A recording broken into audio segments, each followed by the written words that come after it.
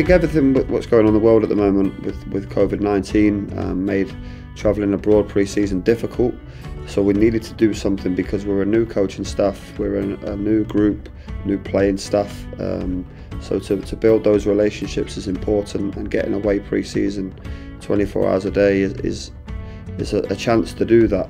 So it was important that we found somewhere that had the best facilities and the right facilities for us.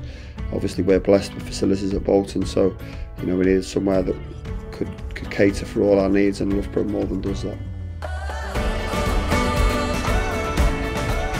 Well, it's world class, there's no doubt about it.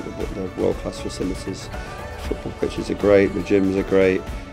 I must say the hotel, the food has been magnificent. The chefs have been engaging.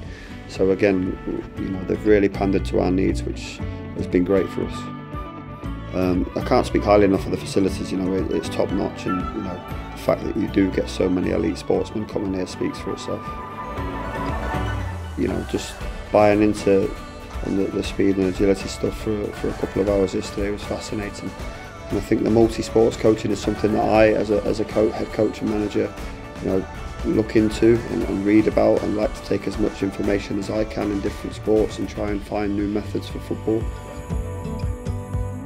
We're in obviously unprecedented times and extreme circumstances, and it's a great place to come and work and get your heads down for a week. Obviously build relationships, but also have the facilities to back it up.